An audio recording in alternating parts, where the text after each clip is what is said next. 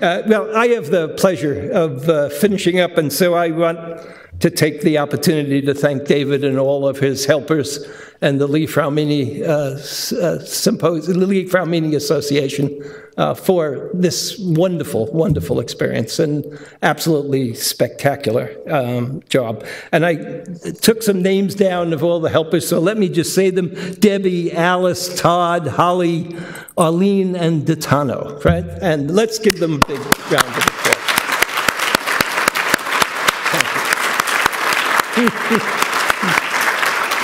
And then I actually would like to thank the Lee Fraumini Association and families, the Lee Fraumini families, for being here.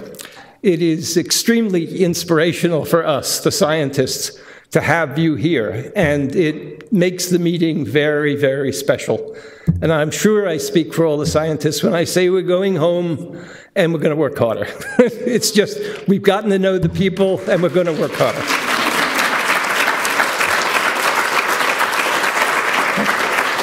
Now, actually, last talks at meetings like this take several forms, and I thought, I don't want to talk about the past. That would be a review of the past. I don't even want to talk about the present. That would be a review of this meeting. What I would be excited by is to talk to you about what I think might be the future.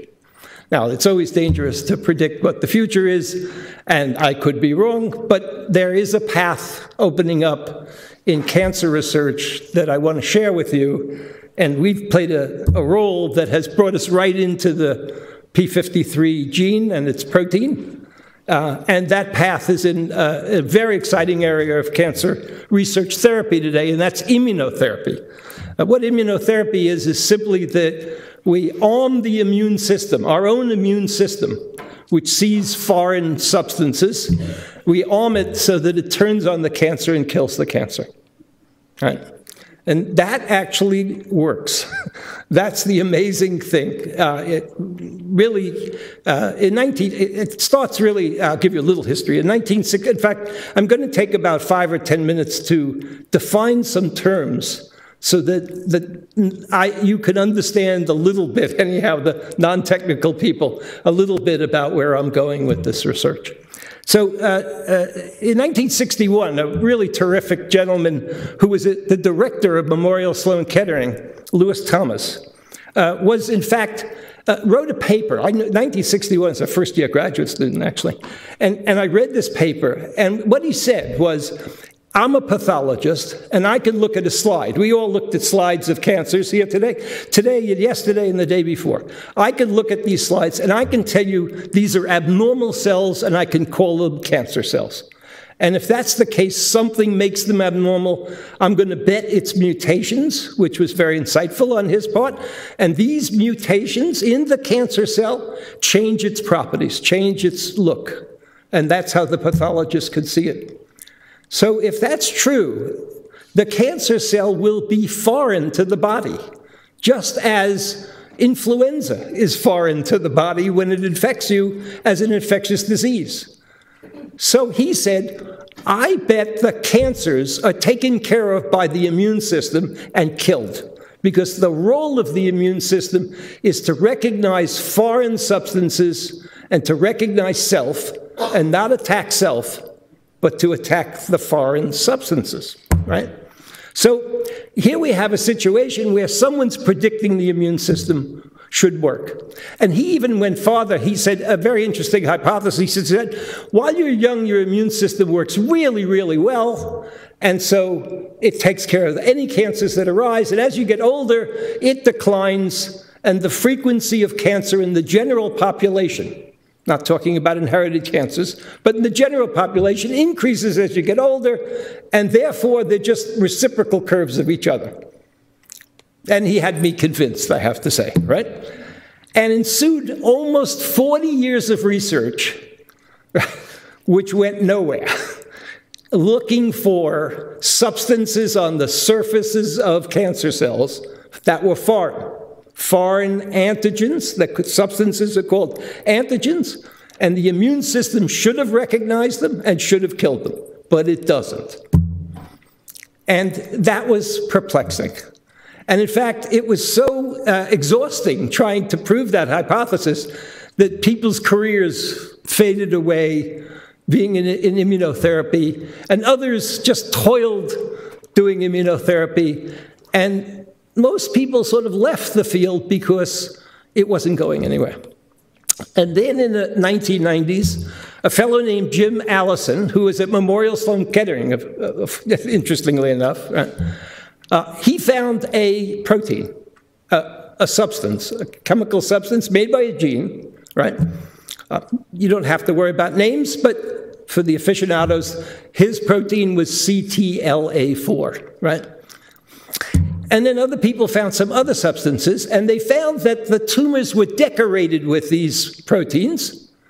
In other words, the tumors started making these proteins, and the functions of these proteins that they made was to paralyze the immune system so it wouldn't kill the tumor, right? In other words, we all were looking for antigens, for substances that the immune system would kill, and then we could use them as vaccines, right? That all was great, but that wasn't the way it happened. The way it happened was there were plenty of substances on the surface of the cell that were not self, that were mutations and antigens, right? Plenty of them, but the immune system was paralyzed.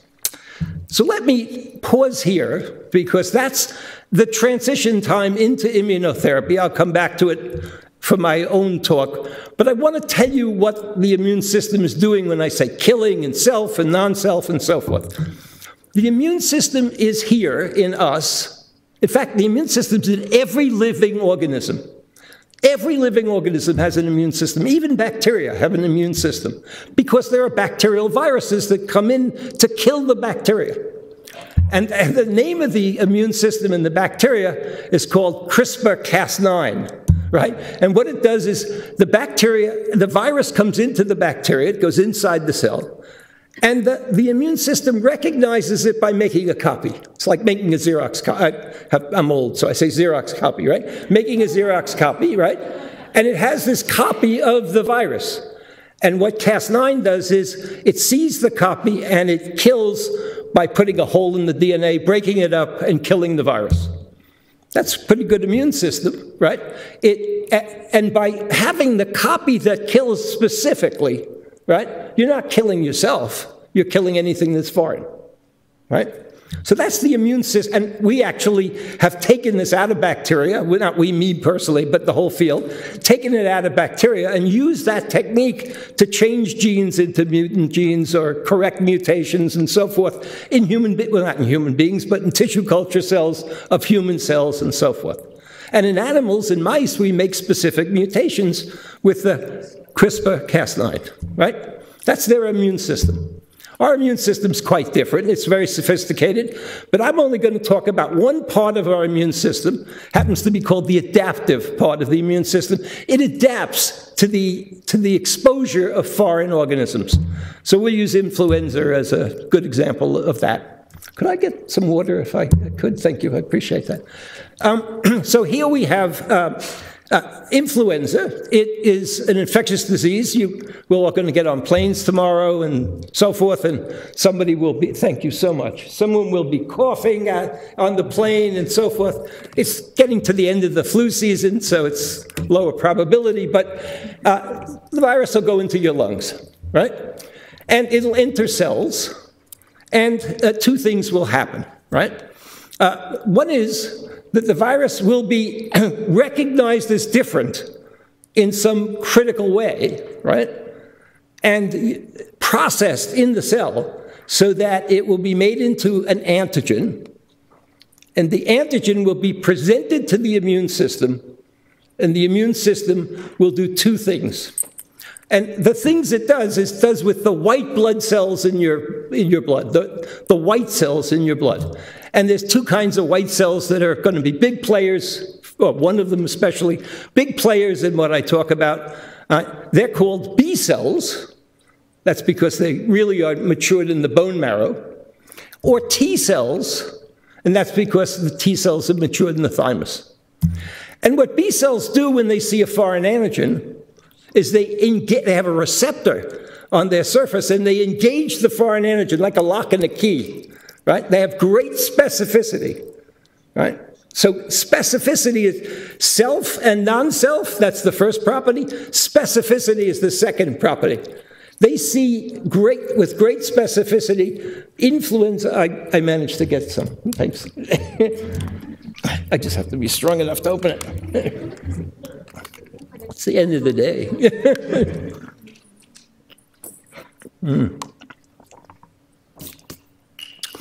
So the B cells have engaged the antigen, and then they make antibodies.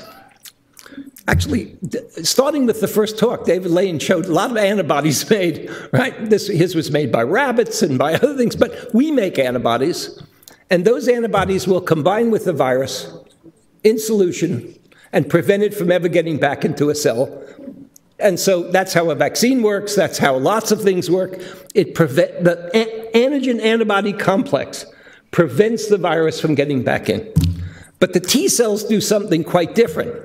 They recognize antigens presented on the cell surface of the cell. They recognize it by another receptor that sees it like a lock and key, but they go and touch the cell that's infected with influenza virus. They touch that cell and they kill it. So your immune system is smart. The adaptive immune system does two things. The B cells neutralize with antibodies the virus so that it can infect more cells. But the infected cells already are killed by your immune system, by the killer T cells, which see the foreign antigen, the influenza antigen on the surface, they bind to it, and they kill the cell. Those are called killer T cells, right? And between the killer T cells and the B cells, you clear the infection. Unfortunately, none of that actually happens for about a week so with the infection, and that's why you get the flu. And also the flu is very smart, it mutates, and it's not the same as it used to be. And so that's the third part of the immune system. Remember, first part of the immune system, right, has self and non-self. Second part has real specificity, and it also has great diversity. It sees many viruses, right? Real specificity. The third part is memory. It remembers when it saw the virus in the past. That's why vaccines work, because you have memory. You have an infection in the past, you don't usually get it again, right? And these foreign antigens are in everything: bacteria, viruses, worms, anything that infects you. And the whole purpose of the immune system, right, with its B cells and its T cells, killers, right, is to protect you against infectious disease. As far as we know, it didn't evolve to protect us against cancer, right? And cancer got very smart, right, by being self, right? In other words, the reason why Lou Thomas got it wrong was really quite interesting. He got it wrong because the tumor arises. It would normally be killed by the immune system because it is not self anymore. It is different, right?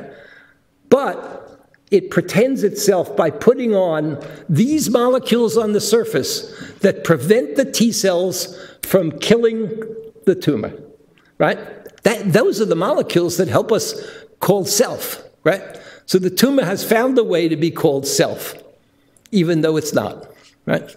It's really quite amazing how tumors actually are very, very clever in this way to avoid the immune system. Okay, so now you've actually taken a course in immunology, right? I used to teach a course in immunology with 36 one-hour lectures. You've got condensed it. You'll get degrees at the end of this. David? University of Toronto or Princeton University? Which would you prefer? At least it's not Boston. Don't be threatened. Okay. All right. Now, how did Jim Allison figure all this out? Right? I just brought you up to 1998 or 1997 when Jim Allison said, these pretenders on the surface of the tumor cells, these proteins which are protecting the tumor cell from the T cell, killer T cells coming in and killing them, right? How do we get rid of those? And he said, I know how to get rid of them. I'm going to make an antibody against them. anti-CTLA4, anti-PD1. These are the tolerizing substances on the surface of a tumor cell that protect it against T cells. I'm going to make an antibody against them. It's going to bind specifically to them, inactivate their function, and the T cells will kill the tumor cell. All right? And he did that in mice, and it worked. And then he did it in humans. And the humans they did it with first were people who had metastatic melanoma. Now, metastatic melanoma is, and was, I could really now say really was, a death sentence. Right? It meant that you had melanomas all over your body. They were pretty resistant to chemotherapy. They were pretty resistant to any therapy that we had, right? But they had lots of mutations in them. And these mutations had lots of antigens on the surface of the cells because they were foreign. And they were protected by CTLA4 and PD1. And if you make antibodies against them, they're no longer protected. And then some of the tumors shrunk, right? And they had responses of tumor shrinking. About 40% of people, 50% of people responded in the short term by having all of their tumors shrink away. And then over a period of years, so that we're now out 10, 12 years, right? 20% of people are still alive today that had metastatic melanoma, right? 10 years is a cure, right? That's immunotherapy. It has a lot of problems, right? First of all, it has some side effects. You could even predict the side effects with what you know. If the antibodies that are being used to uncover self from the tumor are to proteins that also are protecting my colon from being called non-self, right? Then I could get colitis. And colitis is a side effect, right? Or I could get actually diabetes, and type 2 diabetes is a side effect. Oh, type 1 diabetes, it is already. It's the immune destruction of the beta cells that make insulin, right? Well, the docs already know how to treat these things. They use a little cortisone to get the immune system down. They use it back to get the tumors down, and they get themselves 20% long-term survivors, right? And this works for 10 or 12 different tissues now. Right? And it's called immunotherapy, and it is what a race to the finish with 3 or 4 pharmaceutical companies to expand that number from 20% to 100%. And let's find out why it's only 20%. Let's move on, right? Okay, so we made an attempt to try to help out in this particular area, and we wanted to do 2 things, right? When 100 patients come in with metastatic melanoma and they're given an antibody against PD1 or CTLA4, and so they're going to go into immunotherapy, right? We don't know which 20 are going to be long-term survivors or which 40 of that 100 are going to be even responders, and which 60 are going to be non-responders. Not going to work for 60%, right? So we decided we were going to be clever enough to figure out how to pick responders and non-responders based on some properties they had, right? Some things that we thought were important in picking responders and non-responders. We would make a computer algorithm that would include all those properties, and we would be able to pick out who's a responder and a non-responder, right? And furthermore, we had to know for that exercise what the antigen was that was important in the T cell seeing the antigen on the tumor, right? And you know, many tumors have hundreds of mutations. Which ones are the ones that the T cells are coming in and killing with, right? And we had to know that, and we wanted the algorithm to tell us that, right? So I'm going to tell you the story about how we got there, how we got the algorithm, how we tested the algorithm. It worked. Works about 85% of the time. It's not perfect. In fact, we know its shortcomings, and we're trying to make it better, right? And then we turned our attention to a second project that I'm going to tell you about, which quite surprisingly got us back to my love, P53, right? That one of the antigens on a pancreatic cancer was P53. was a mutation in the p53 gene, right? And the T cell saw it, and the T cell killed it. And we looked at long-term survivors of pancreatic cancer. So we'll talk about that as well. All right, so here's, believe it or not, I have done nothing but give you an introduction so far. you want to postpone dinner? You can't, okay. I'm competing with the jazz band, I think. Okay, so this is just a list of things we knew going into our experiments, right? The frequency of mutations in a tumor were an important variable. In other words, tumors that usually had more than 100 mutations did better than tumors that actually didn't have 100 mutations. And in fact, if you had a genetic disease that didn't repair DNA and you had many more mutations, you did even better. Instead of 20% of people responding, 50% of people responded, right? So mutations are meaningful here. That's what that means, right? Right? In fact, there was just a very nice paper by Elizabeth Jaffe that said that that's about 50% important. It's not, it couldn't solve the problem, but it's important. Secondly, the prevalence of CD8 cells in the tumor. CD8 cells are the killer T cells. Of course, you have to have the killer T cells in the tumor. And you could test that because when you take a biopsy and confirm the tumor, you take a section, and you could stain for CD8 cells and ask, are they there? Are they in the tumor? So that's pretty important. You can't kill a tumor without the T cells coming in and killing it, right? So that's pretty important, right? and there's a thing called the clonality index, which is a little technical. Remember I said there's a receptor on these cells that sees the antigen, right? Well, we can do the DNA sequence of the receptor. Right? And so there's millions, there's hundreds of millions of CD8 cells in your body, right? And everyone has a different receptor. And we could sequence them, and we could tell if one of them has expanded in their clones and is replicating, which gives rise to memory, and killing the tumor. Just that way, just by looking at the number of DNA sequences that are in the tumor that are T cell sequences, right?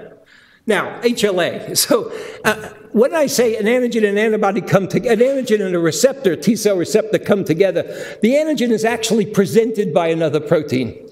So it's as if there's a chaperone, a third protein chaperone here, and that protein is called HLA, HLB, HLA-B, HLA-A, HLA-B, or HLA-C, right?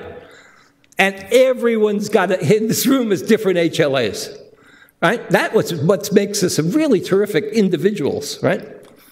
But if you don't get presented by that, if you're an antigen that doesn't fit in that part of the equation, you don't get an immune response, even if you have a T cell receptor, right? So it's not only having a T cell receptor that's important, it's having the right HLA, A, B, or C gene, right? And they come in such diverse flavors that the population is very mixed, right? But we can measure that. We can sequence the DNA and measure it as well. So an HLA class 1 receptor, as it's called, determines very much whether this is going to work or not. Clonal heterogeneity of the tumor determines it. It'd be better if the antigen was the very first mutation to start the tumor. Why? Because then it would be in every tumor cell. It's the first one. Because the tumor divided into 2, 4, 8, 16, right? And as it divides, new mutations come up, but they're not in all the tumor cells, the new mutations. They're in one of the cells, and then they grow. Right? So the clonality of the tumor and its heterogeneity is important. Otherwise, you'd kill half the tumor, but not the other half, right?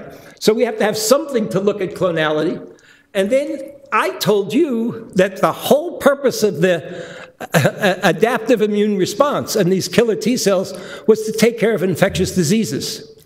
And one of the things we all know, as long as we're not born with a tumor, right, is that we get colonized by bacteria, by viruses, exposures, right? And so we all have histories of what's called the microbiome. The whole microbiological world comes and lives with us.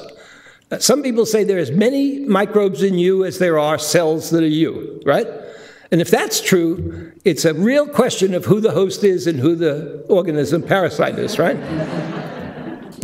If you vote by counts, right? If we're in a democracy, you vote by the counts, you don't know who's the host and who's the microorganism, right? Who's the organism.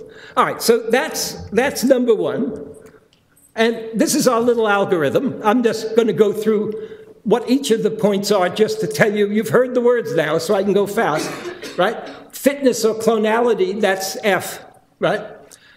Then we have two terms, one called A and one called R. R is for the microbiome. We have a list of 600 organisms and 6,000 antigens that come from the bacteria that live with you, the viruses that live with you, all these things. And those are antigens which you might have been exposed to and ought to be the training ground for the immune system to turn around, find the same antigens or similar antigens, related antigens on the tumor.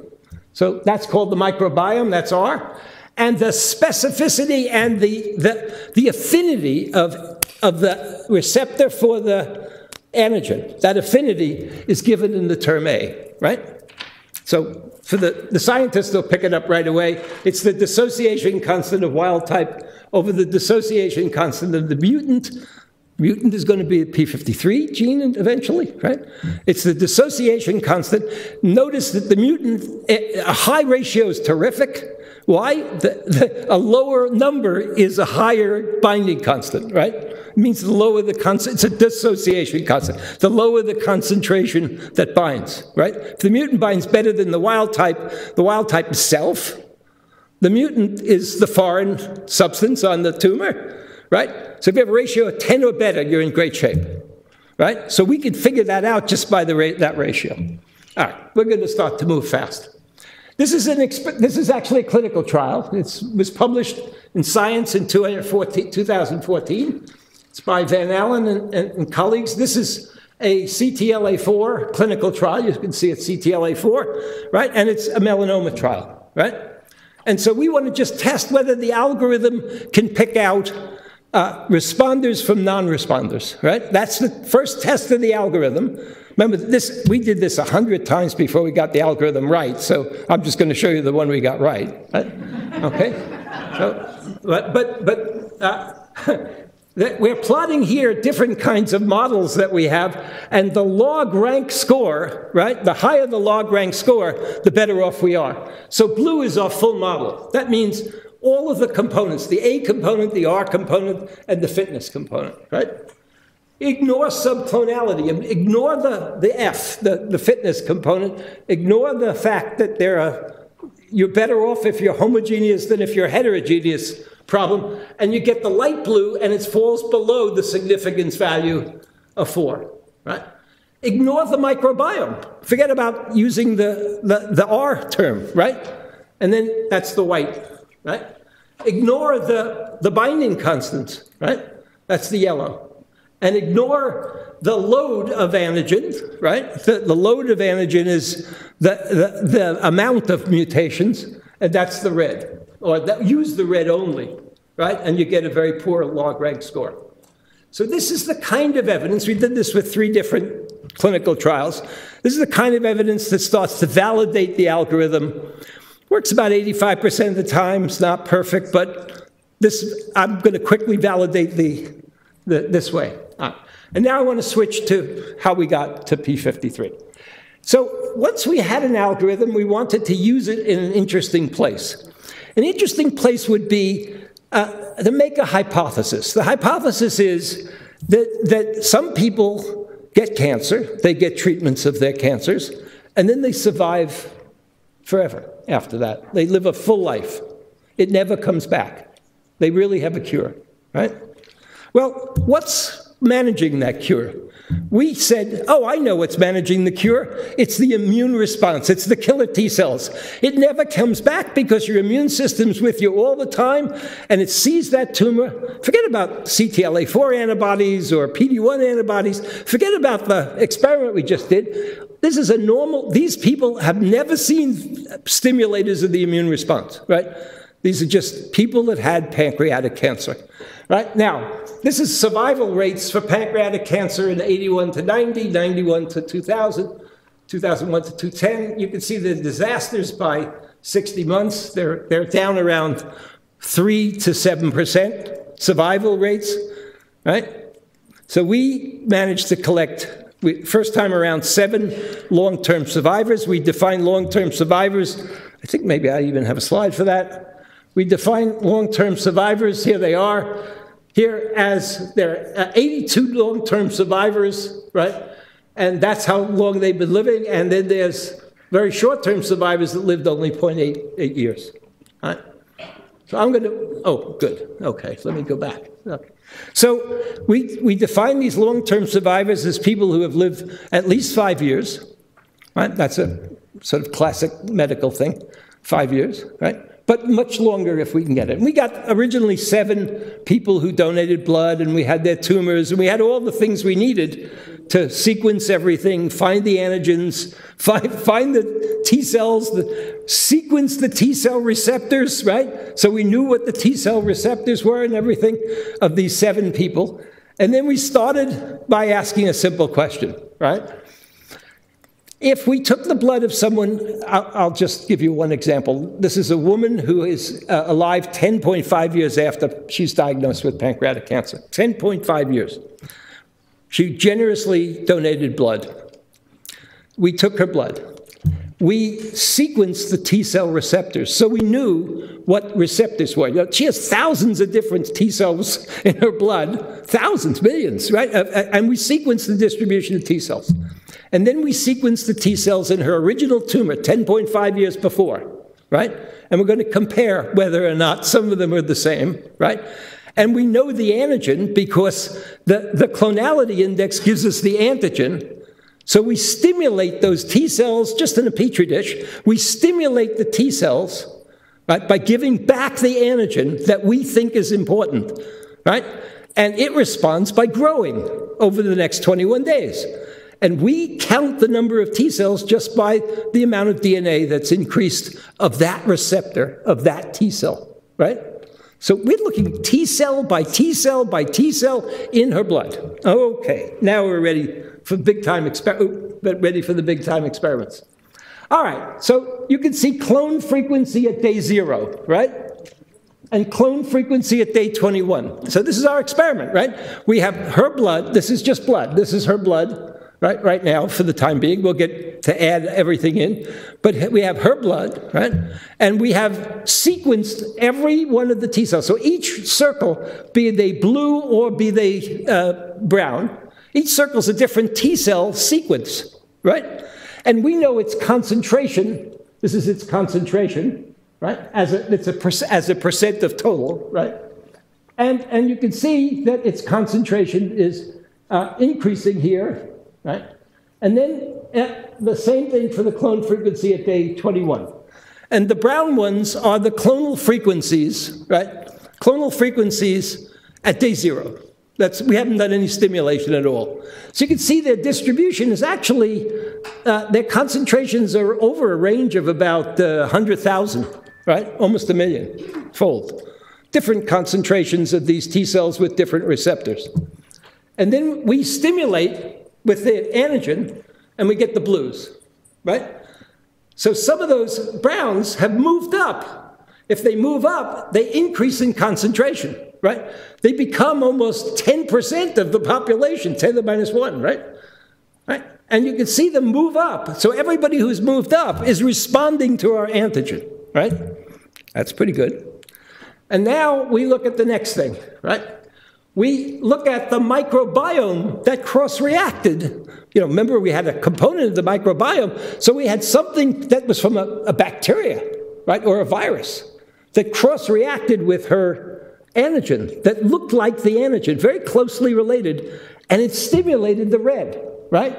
So now you see some of the blue and some of the red are together, right? All the way up there, right? So we got the microbiome here confirmed, and we got there. This is 10.5 years afterwards, right? After what the antigen is, right? And now we look in the tumor, right? This is the killer, right? And now, everywhere you see one of these arrows, TILs, T-I-L stands for the tumor-initiating lymphocyte. These are the lymphocytes that were in the tumor. The tumor had lots of, in fact, the top clone was 6.2% of all the T cells we found in the tumor, right? So this was the real validation that this woman had T cells in her tumor originally that we sequenced, had T cells 10.5 years later where the antigen that was in the tumor has now expanded, right? And it cross-reacts with the microbiome, and those are the three components of our algorithm, right? Not bad, right? So we did this with as many people as we had all the information for. Here you can look at the diversity. They're very different from each other, but they're all long-term survivors, right? And for the sake of getting back to what this conference is all about, patient number 1, sitting in the corner there, in the left upper corner, patient number 1, she's 11.5 years out, right? Her top antigen is P53, right? So for the aficionados, it's E271K, right? It's a glutamine to lysine change at codon 271, right? Right in the DNA binding domain where most of these are. It's a missense mutation. It's processed by her HLA type. Someone else with 271, by the way, that had a different HLA type would never have had that response. That's why I said during the sessions, hey, maybe it's not only the mutation, maybe there's a second gene, the HLA gene, that has to match up, right? And our algorithm tells us what matches up, okay? Now, once we saw that, I got pretty interested in what was going on. And once we saw that, we said, hey, we know all of the P53 mutations. There's databases all over the place, right? There's 5, 6 databases. We could just line up all the P53 mutations, take an HLA type that's very common. There are some HLA-A types that are 40% of the Caucasian population. By the way, sort of interesting side effect right away. This immediately makes some predictions which we're trying to test. One of them is HLA types differ pretty dramatically between Caucasians, Asians, and Africans, right? And we would predict, therefore, that the hotspot, what you'll see in a minute, that the mutations that are responding to the immune response would be different in those racial groups, right? Or the HLA types within the Caucasians would make them different. Right? Okay, so let's start to take a look at that issue, right? So this is there's a database called COSMIC. It's about 7,000 P53 mutations, and you can measure their frequency. So you can see some mutations in COSMIC are this one at 7.5% is the one you've been hearing about all the time. It's 175H. It's R175H. It's the most common mutation in humans. And it's, remember, everybody's mouse experiment, the mouse equivalent is 172, R172H, right? So all the mice we heard about, here it is, right? And that's the ratio, right, of the KDs, of the wild type. So remember I told you had to have something better than 10 to be immunologically good. Well, we got some antigens there that are at 1,000 and 2,000, right? Ratios of mutant and wild type, they're going to be terrific, right? But they're very rare. This is an inverse relationship between the frequency and the immunological activity. So it makes the hypothesis immediately that the reason there are hotspot mutations in cancers of P53 is they're not being recognized by the immune response. And therefore, they're going to take off, right? And the other ones are very rare. They're the ones higher than 10 over way below 1%, right, that are recognized. Right? So we estimate from this that about 20% of P53 mutations will be immunogenic. But remember, this is a theoretical HLA type. This is the HLA type for 40% of the population. You still have to make matches and so forth. So we don't really know the numbers. But hey, we're not doing too badly if we could get really get 20 to 30% of the cancers with p53 mutations and immunize, and get the T cells working, and use checkpoint therapies. And it's a path that just opens up. That's why I say the future, right? Okay, so this is all great, and it all depends on, 5 people that we have for one cancer and so forth and so on. So it's a little early days, right? But we started to use data that's in the literature to test our ideas, okay? So let me just take you through a couple of tests of our ideas, okay? So this is another trial that went on in Memorial Sloan Kettering, right? And this trial is pretty interesting because this is lung cancer. And lung cancer responds to this is PD-1 antibody, right? And about 20% of people are responders and so forth and so on, right? And we know that there is signaling all over the place that lung cancer has p53 mutations, right? That's pretty common, right? And so we divide the p53 mutations from this lung cancer. I keep moving back, I'm sorry. We divide them up into 3 groups. So watch the 3 groups. Blue is the immunogenic group. It's 13 examples. The yellow is the non-immunogenic group, but those are both mutants, right? And then there's the wild type, right? And this is the fraction survival versus months, right? So it's a Kaplan-Meier plot, right?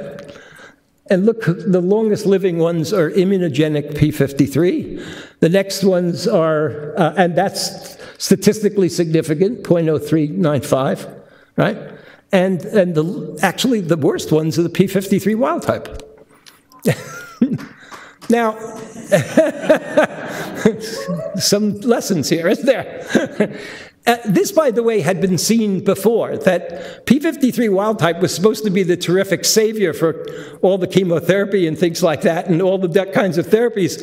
And there was even a wonderful hypothesis that explained everything and didn't work. And it didn't work because, in fact, it's really quite amazing. In breast cancer, the wild-type P53 breast cancer type, ER positive, for example, right, doesn't respond to chemotherapy very well. And the one that responds to chemotherapy very well has mutant P53, right? But it's probably responding to more than chemotherapy. It's probably chemotherapy followed by immunological attack on the tumor, right? So it's really quite an interesting, this opens up hypothesis. This comes out of the data out of the literature, right? Now, we just did the same thing with glioblastoma, right? This is glioblastoma. Glioblastoma, I didn't think was going to have a very strong immune response. It's in the central nervous system. It's not been reported to have a really good, strong immune response. But the results are pretty much the same. If 15 immunogenic ones, 29 non-immunogenic ones, and the green are wild type, right? The green survivals, again, wild type is going down faster than the other two. And the immunogenic is better than the non-immunogenic, right? Not perfect, because we're probably not calling who's immunogenic and non-immunogenic really well, right? Okay, now just something we just heard at this meeting. This meeting solidified something, I think, if you want to give credit for meetings, this is what this meeting, one of the things this meeting did, right? We have like 4 papers on this topic, and they all agree, so we believe it, right? So when you look in the literature, I'm just going to give you literature numbers. Everybody will dispute these numbers a little bit. When you look in the literature at the frequency with which you find Li-Fraumini individuals, probands for families, not the numbers in families, but the individuals, right? Some people say it's about 1 in 20,000 in the population. Other papers say it's 1 in 5,000 in the population. All right? So there's somewhere of a 4-fold range of what Li-Fraumini individuals are in the population, 1 in 4,000, 1 in 5,000, 1 in 20,000, right? And then people asked, is Li-Fraumini equal to P53 mutations, right? And what we heard here is if you look for the frequency of P53 mutations in the general population, not in the population that comes in because there's cancer in the family, right? But the population in general, because there's no cancer, right? Just sequence the population. We heard the varying numbers here, 1 in 500, to 1 in 1,500, to 1 in 2,000. There's a discrepancy between people carrying Li-Fraumeni mutations, right? P53 mutations, and those reporting high incidence of cancer, right? And we even saw some families where there was some parts of the families no cancer at all, and other parts of the families there was cancer, right? So that's why I kept saying, hey, there's a hypothesis here, right? Why would there be 5-fold or 10-fold or 100-fold more people carrying a mutation without the phenotype than with the phenotype that we thought was associated with the gene, right?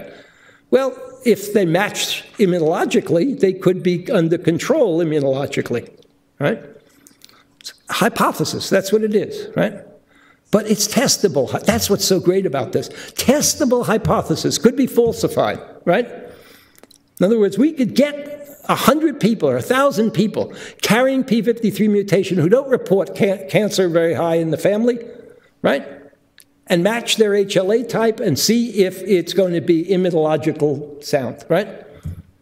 And then there's suddenly a path for everybody that does have cancer in the family if we can start to get the immune response to work, right? So what's great about the hypothesis is it has testable ideas. And I said, when I said, what I want to do is talk about the future, this is the future, it's not the present, right? But it's good to hear optimistic futures. It's good to think optimistically about the future. And you could be assured that not only my lab and the people who have been associated with this work will continue to work in this vein, but you'll be assured, and that's why I gave the talk, that the scientists here will start to move into the area and test the hypothesis, right? So let me just give credit where credit is due. This is a team effort. You saw clinical trials, you saw computer sciences, you saw algorithms put together by, deep learning experiments, really neat stuff, right? And it took an awful lot of people from many different places, right? And a postdoc of mine, Marta Luska, who is really did all of the algorithm work. She's trained as a computer scientist who's come into biology and who's really done an absolutely fantastic job. So lots of people have contributed to this work, and a chunk of this work is actually published in Nature over the last month, December 2017. So thank you very, very much.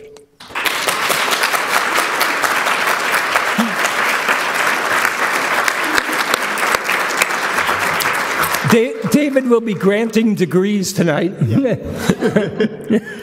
Arnie, as usual, thanks for a fantastic exploration into the future, and hopefully at the next meeting we'll be seeing some of this in reality of some sort. Are there any? We do have at this point. Yes, David. David was trained as an immunologist, so he's dangerous. Yes, indeed. So a great, fantastic story, but I'm concerned that when people have a germline mutation, they'll be tolerant of that because it's self. Yes. So you won't see quite this effect in that situation. Yeah. So this is a good point. Remember I said the immune system sees all the proteins you have as self, and it goes through a very extensive process before birth even of sorting out what's self and what's non-self, right?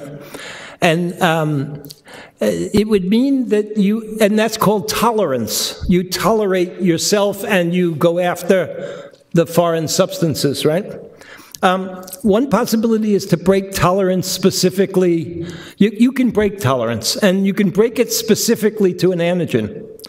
And that would be one path. These are hypothetical paths right now. I'm answering David's question.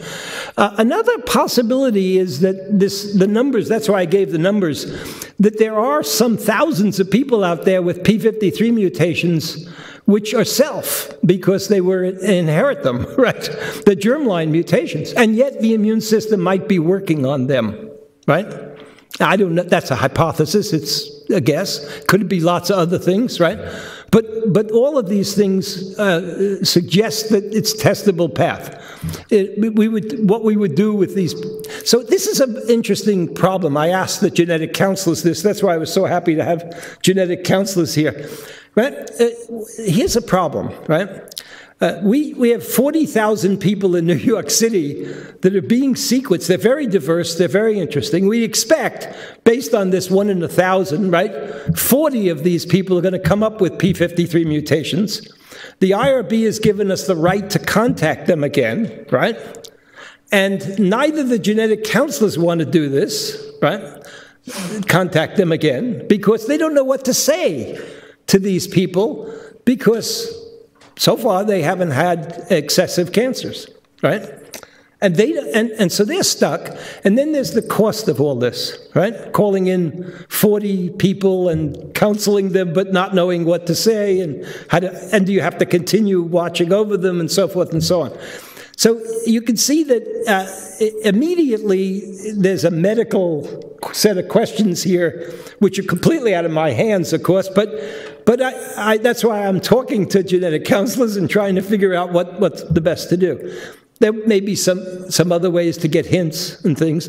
I'll give you an example of an experiment we're just doing, in fact, right? So this experiment is a perfect example of what to say to people, right? Remember, we've got now we've got 5, and we have another 20 that we advertised on Facebook, and we got hundreds of people that said they were long-term survivors of pancreatic cancer. I don't know that they are, but it's quite amazing that you can recruit on Facebook that way. I mean, it's not only the Russians who recruit on Facebook. Anyhow, we're watching these people who have been 11, 12 years out free of cancer, with pancreatic cancer. Some of them relapse, and they get the tumor again, right? The tumor is biopsied, so we can tell immediately that it would have the same mutation of P53, right? And then we can ask the question, did the T-cell clones disappear? That's one possibility. Has PD-1 come back? And it's no longer, the tumors being hidden from the clones, right? In other words, it is the immune response. That would be the first evidence that it is the immune response that's really taking care of it, right? And now, it is true that that's not an inherited mutation, but it'll move us closer if that happens to somebody, for example, who carries P53, gets a tumor and a mutation, and then we can go back and look that they've survived it and look at the T cells and things like that. Yeah. Okay, thank you. Okay.